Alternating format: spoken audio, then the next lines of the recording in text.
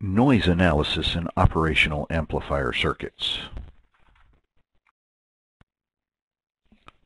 Welcome to this module on noise analysis in operational amplifier circuits from Texas Instruments. This module will overview the noise and discuss the types, characteristics, and calculations of the noise. This TechCast is 22 pages in length and lasts just over 20 minutes. Early investigators of noise likened spontaneous fluctuations of current and voltage in electric circuits to Brownian motion. In 1928, Johnson showed that electrical noise was a significant problem for electrical engineers designing sensitive amplifiers. The limit to the sensitivity of an electrical circuit is set by the point in which the signal-to-noise ratio drops below acceptable limits.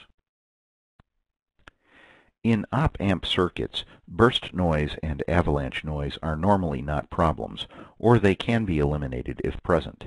They are mentioned here for completeness, but are not considered in the noise analysis. Since noise sources have amplitudes that vary randomly with time, they can only be specified by a probability density function. Thermal noise and shot noise have Gaussian probability density functions. The other forms of noise noted do not. If delta is the standard deviation of the Gaussian distribution, then the instantaneous value lies between the average value of the signal and plus or minus delta 68% of the time. By definition, delta squared, or variance, is the average mean square variation about the average value. This means that in noise signals having Gaussian distributions of amplitude, the average mean square variation about the average value, I squared or E squared, is the variance, delta squared, and the RMS value is the standard deviation, delta. Theoretically, the noise amplitude can have values approaching infinity. However, the probability falls off rapidly as amplitude increases. An effective limit is plus or minus 3 times delta, since the noise amplitude is within these limits 99.7% of the time. The figure shows graphically how the probability of the amplitude relates to the RMS value. With multiple noise sources in a circuit, the signals must be combined properly to obtain the overall noise signal. A pure sine wave has power at only one frequency. Noise power, on the other hand, is spread over the frequency spectrum. Voltage noise power density, E squared over Hertz, and current noise power density, I squared over Hertz, are often used in noise calculations. To calculate the mean square value, the power density is integrated over the frequency of operation. This application report deals with noise that is constant over frequency and noise that is proportional to 1 over f. Spectrally flat noise is referred to as white noise. When plotted versus frequency, white noise is a horizontal line of constant value. When plotted versus frequency on log-log scales, 1 over f noise is a line with constant slope.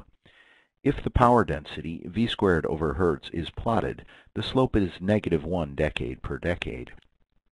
If the square root of the power density, VRMS over the square root of Hertz, is plotted, the slope is -0.5 decade per decade. The figure shows the spectra of 1 over f and white noise per root Hertz. To determine the noise or current voltage over a given frequency band, the beginning and ending frequencies are used as the f integration limits and the integral evaluated. The left figure shows the equivalent input noise voltage versus frequency graph for the TLV2772 as normally displayed in the datasheet. FNC can be determined visually from the graph of equivalent input noise per root Hertz versus frequency graph that is included in most op-amp datasheets. Since at FNC the white noise and 1 over f noise are equal, FNC is the frequency at which the noise is the square root of 2 times white noise specification. This would be about 17 nanovolts per square root Hertz for the TLV2772, which is at 1000 Hertz as shown in the figure. The right figure was constructed by interpreting the equivalent input noise voltage versus frequency graph for the TLV2772 and plotting the values on log-log scales. The negative 0.5 decade-over-decade straight-line nature of 1 over F noise when plotted on log-log scales can be seen. In reality, there is always a certain amount of out-of-band energy transferred. The equivalent noise bandwidth, ENB, is used to account for the extra noise. Figure 1 shows the idea for a first-order low-pass filter. Figure 2 shows an example of a simple RC filter used to filter a voltage noise source, E sub IN.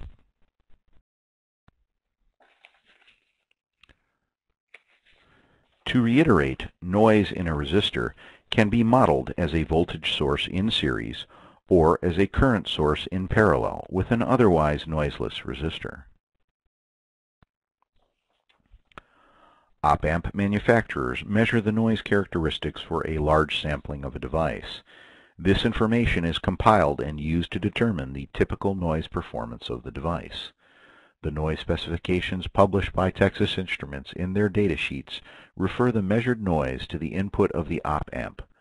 The part of an internally generated noise that can be properly represented by a voltage source is placed in series with the positive input to an otherwise noiseless op-amp. The part of the internally generated noise that can be properly represented by current sources is placed between each input and ground in an otherwise noiseless op-amp. The figure shows the resulting noise model for a typical op-amp. To perform a noise analysis, the foregoing noise models are added to the circuit schematic and the input signal sources are shorted to ground. When this is done to either an inverting or a non-inverting op-amp circuit, the same circuit results as shown in the figure. This circuit is used for the following noise analysis. At first, this analysis may appear somewhat daunting, but it can be deciphered piece by piece. Using the principles of superposition, each of the noise sources is isolated, and everything else is assumed to be noiseless. Then the results can be added according to the rules for adding independent noise sources. An ideal op-amp is assumed for the noiseless op-amp. In the end, it will all seem simple, if a little tedious the first time through. Now consider the noise sources associated with the op-amp itself. The analysis proceeds as before, as shown in the figure above. A noise analysis for a differential amplifier can be done in the same manner as the previous example. The figure above shows the circuit used for the analysis. At first, this analysis may appear somewhat daunting, but it can be deciphered piece by piece.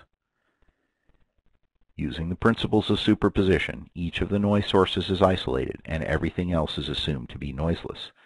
Then the results can be added according to the rules for adding independent noise sources. An ideal op-amp is assumed for the noiseless op-amp.